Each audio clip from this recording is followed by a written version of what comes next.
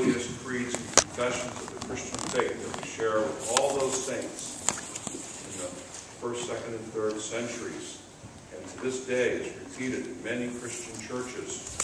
We read this together. This is in the back of the Trinity hymnal. It's a confession of faith of the church. I believe in God, the Father